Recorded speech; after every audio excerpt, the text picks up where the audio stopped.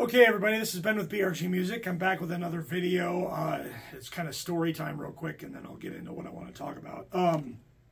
Diminished arpeggios. Diminished ideas sound wicked. They're cool, they're dark, they're evil sounding.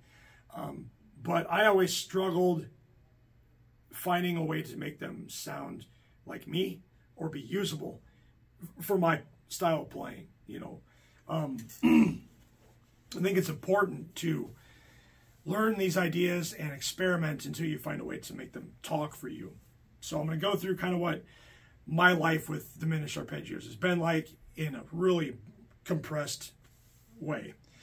So the first like diminished kind of stuff I learned goes way back, you know, the whole basically stair step the neck with like the 1 and 4 finger thing that a lot of us learn. So you go, you know, the 1st to 4th finger on whatever frets, you know, you go up 1/2 step in a string until you get to the B string, you jump up 2 frets, but then you finish another 1/2 step. So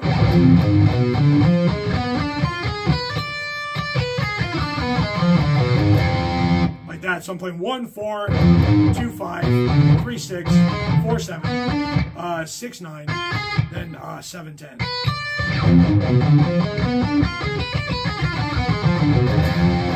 Right? F, G sharp, B, D, F, G sharp, B, D, so on. It's just the same thing over and over again.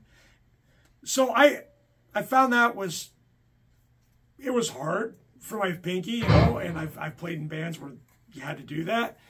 And I was like, this is cool, but it's kind of like, it reminds me a lot of like Cannibal Corpse. And those guys are the kings of that particular kind of pattern. They have done just ridiculously cool stuff involving those kinds of things, you know, for sure. I mean, those guys are ridiculously awesome. Heavy as all get out. Love them. Anyway, moving on. The next diminished arpeggio I learned was the very, like, you think of very early Megadeth, Judas Priest, Yngwie Malmsteen, Randy Rhoads, that kind of... A lot of them would go like... like that kind of shape. If I did it here... Yeah, that would be F... So, yeah, it'd be the same thing. G sharp, F, D, and then B. Same arpeggio if I do it there. And they're all connected by the ending note.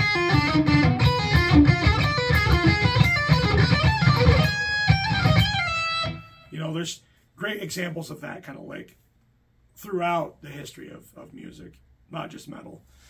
But then, you know, playing those, learning those, you try to play something. As soon as you go into a solo and you try to do that, you sound like you're just lifting that off of someone else's recording, right? I don't like that. There's a couple of different things that went on here that I thought about, and I wasn't very happy with the way that these ideas played out for myself. So the first thing I did was I took the first idea and the second idea and kind of combined them. So I did this to a point, and then finished it with the other one.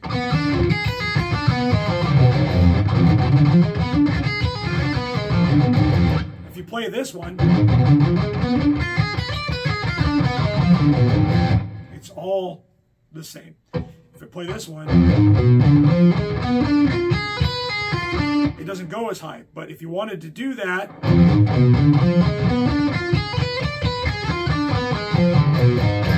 you can actually add a little something to it, right? So what I played there was 1 4 2 5 3 6 4 7. Then I played just the 6 on the B string, and then 4 7 on the high E. And then to finish it, I just shifted up and reversed the pattern. So I did 10 7 9, then 10 7 on the G string, and then 6 9 9 6, and then 8 5 7 4 1. So I got the same place, you know, just a little differently. They kind of like got me thinking, okay, so I can play these differently. So I came up with a couple more ways that I thought were really sweet. The first one being that same deal as a 5-string 2 1 2 1 2 kind of arpeggio, where I played 2 notes on 1 string with a hammer on or a pull off, and then one note on the next string, and use some economy picking to get where I'm going. So I'll do F, just like I've been doing. So I'm going to start the 8th fret of the A string. So F to A flat is 8 to 11. And then I grab the B, the 9th fret of the D string. And then I played this this note here. This is E flat. And then finish the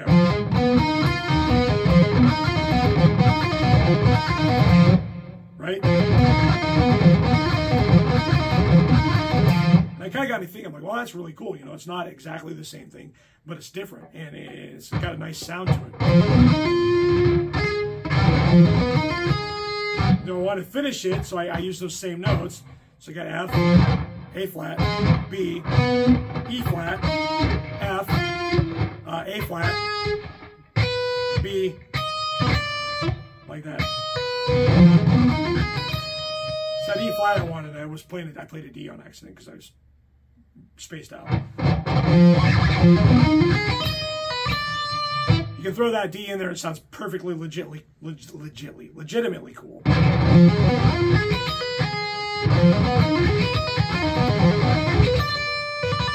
For fun, either's an option. I really liked, you know, the first one because it like made sense the way I wrote it.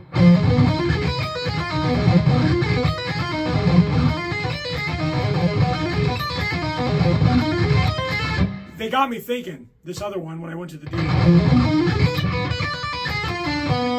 How can I make that idea? How can I expand on that? What can I do? Well, I thought, let's make that a 6-string arpeggio. So I did this. I went to the F on the, I probably didn't do exactly this key, but this is the idea, same arpeggio. So I put 13 to 16 on the low E string, 14 to 17 on the A. I use a different fingering. I use 1, 3, and then 1, 4. I set myself up for 15th fret with my middle finger on the D, 13 to 16 with my 1st and 3rd on the G, 15 on the B with the middle finger, and then 13 to 16 on the high E with my 1st and 3rd.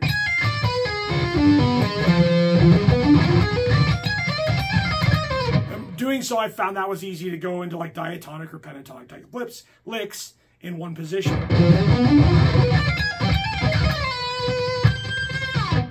Which was kind of sweet. It opened up some doors.